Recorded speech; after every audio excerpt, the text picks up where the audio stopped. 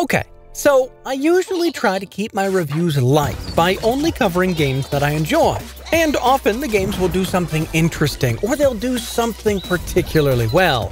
But sometimes a game comes along and I agree to cover it because it looks great.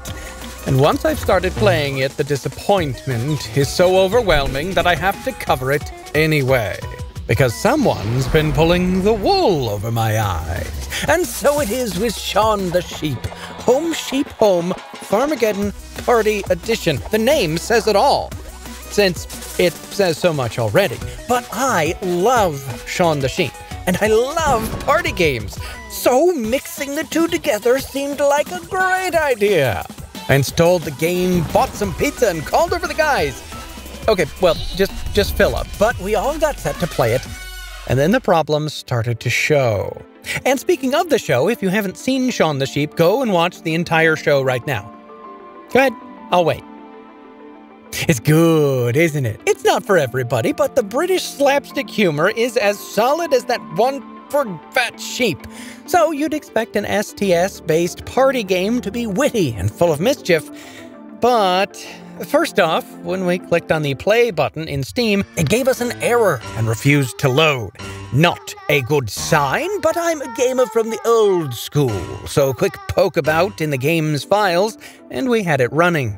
And then the home screen showed a different title for the game. But that does happen sometimes when the game gets DLC and add-ons.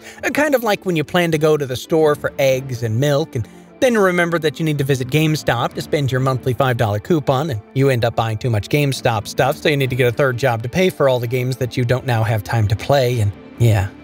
I love me some good DLCs, but then we tried finding the co-op competitive mode. And boy oh boy, we sure couldn't find it anywhere.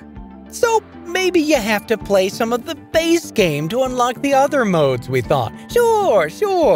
So we played the base game. And it is a perfectly serviceable puzzler where you take control of one of 3 sheep at a time and use their special skills and sizes to get them all to the end. Through the farm and over London and off into outer space. Again, it makes far more sense if you have seen the show. Now, let's understand, when I say perfectly serviceable, I mean that you can play it, and it works, and it's even enjoyable. I do not mean that it is great or notable. It feels exactly like what it is, a Java-based mobile game ported over to Steam. The hitboxes are rigid but predictable and reliable, the controls are slow but you can learn them and adjust your playstyle to fit, and the levels are simple early on and a bit more complex at higher levels. The speed that you need to go to get stars on each level, however, is ridiculous and nigh on speedrun levels, especially since you need to switch control from one sheep to the other very rapidly in some cases. But you can unlock the next level without going that fast. But here's the real problem. Even after playing it and unlocking all 3 of the zones and levels, we still could not find the party mode anywhere, the one mode that I really wanted to play, and why we had the other person in the recording studio. And then we found out why.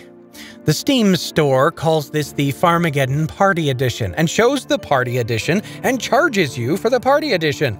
But when you download it, it's not the Party Edition. And no, there's no DLC that we're missing. It's just the wrong game files that get downloaded from Steam. Remember the error we ran into before getting the game loading? That's Steam looking for the right files and not finding them. It knows what the files are supposed to be called, but can't find them because they're not there. And if we try changing the name to fit it correctly, suddenly we get a validation error from Steam. And yes, I did try to get support to fix it. I made comments on their Steam forum. I went through the intermediary site where the Steamers get keys, and I even asked them directly, but I heard not a ba out of them. They have apparently abandoned the game. The Steam page and their own press kit shows the party game being amazing and even a co-op looking version of the game, which would be great, by the way, with confetti and pizza parties and electric volleyball. Do electric sheep dream of volleyball? But none of it gets downloaded when you buy the game. I hate to say it, but I'm gonna say it. It's a cash grab at best, a scam at worst. You do get the game, but not the game that they're selling. I hate to be overly negative over here. It makes me grouchy for the rest of the day, but when I see that it's overly positive on Steam, yet is not living up to that status, and when the game hasn't been updated in over 4 years, but just now shows up in key request sites for streamers to review, I have to imagine that either 1, they are suppressing any negative reviews on Steam and maybe copyright striking videos that show the game poorly. Make sure to like and comment and subscribe down below just in case that happens to this video.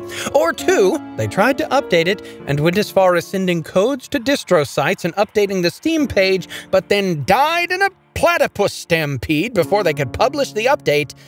Or 3, they've abandoned it halfway through the publishing process. Found some weird bugs that prevented the multiplayer from working correctly and rolled back the update. I hate to think the worst of people, but what else am I supposed to think, devs? Please contact me and let me know that you've updated it, or how to download a full party edition, or what secret mumbo-jumbo magic I have to do to get it to work, and I will gladly change my review. But until then, do not buy this game.